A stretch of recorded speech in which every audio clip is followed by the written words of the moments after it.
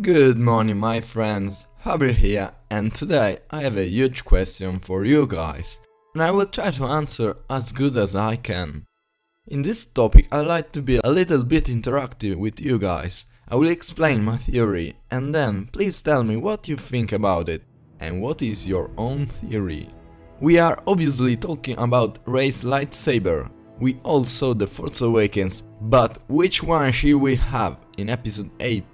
Let's start from the beginning. In episode 7 she found a lightsaber that belonged to Anakin from episode 2, and that Obi-Wan gave it to Luke in episode 4. She found it in the dungeons of Maz Castle, and she had a big vision of past and future.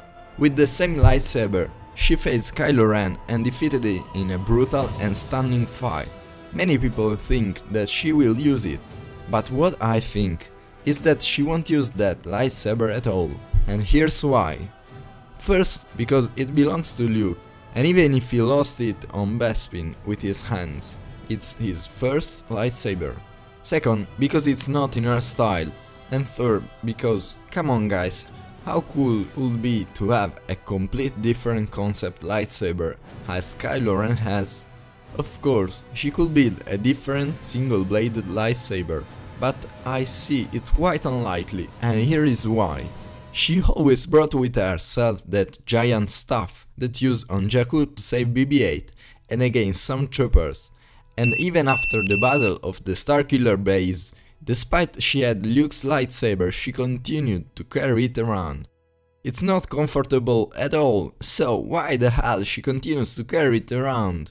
And then there are some interesting similarities to Darth Maul's double-bladed lightsaber and to Mace Windu's purple lightsaber. I don't know if it's just an inspiration for the design or maybe it's a suggestion to something else. Well, I see it as an hint that it could be the hilt of a new stunning lightsaber for Rey. This is why I think she will have a double-bladed lightsaber.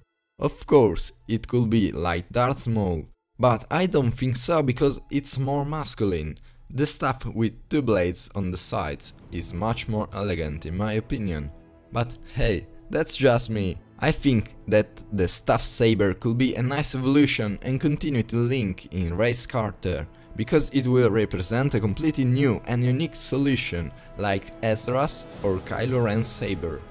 Talking about the color, I think that they will stick with either blue or green, because are the most iconic colors in all the Star Wars universe. Almost everybody expects a light blue color, and I think it will be the best match with her figure, her hair and eyes, but I wouldn't be too much surprised if I saw a green blade. I don't want to divide you guys too much on this, because if she is, as I think, Luke's daughter, she could change the color from blue to green, as he did in Return of the Jedi, but this could be a nice question for another video, right? Furthermore, the blue blade represents a powerful Jedi Knight, very able in combat and a brave warrior, but the green is chosen by the ones much more powerful in the Force, and I think she represents the second one, don't you?